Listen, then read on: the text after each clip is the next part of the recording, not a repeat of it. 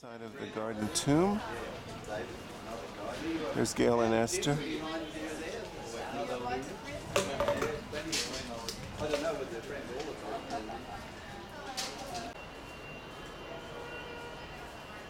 This is the road to Golgotha, or the path inside of the garden tomb. People to pray for the peace of Jerusalem.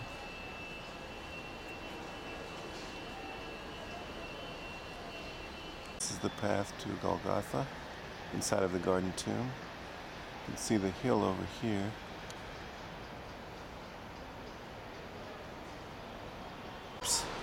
I guess up to observation platform.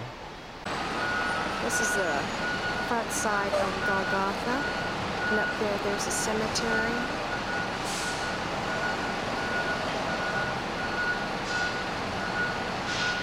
There's a cave over here. The Muslims are not going to eat bacon. This is the British area. This is okay, this talks about.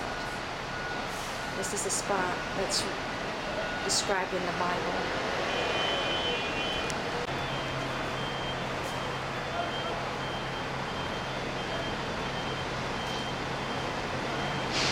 So, a different angle.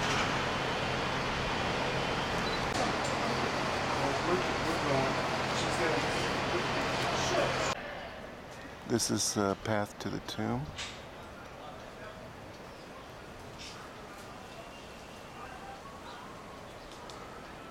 We're in the garden tomb area. Garden tomb in the garden itself.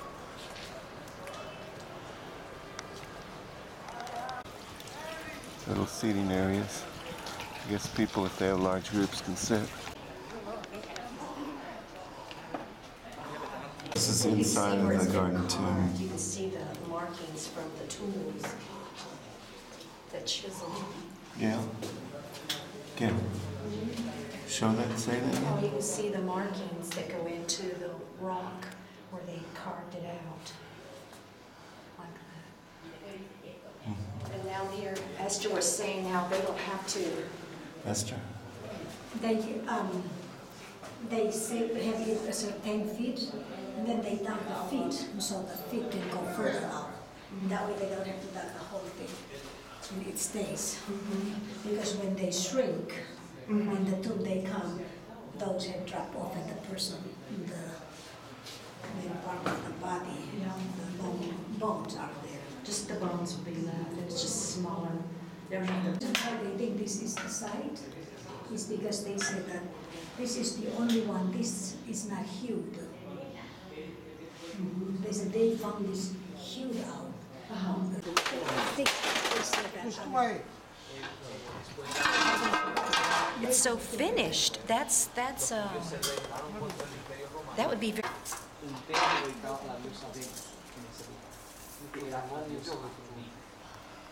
See where the rock would fit. See that his falling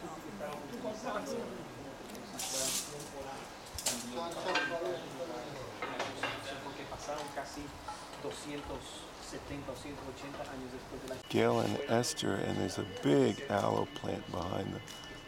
Really big. You can get an idea of the size. It's probably 6 feet tall or more. It's right in front, or right to the right of the entrance to the garden tomb.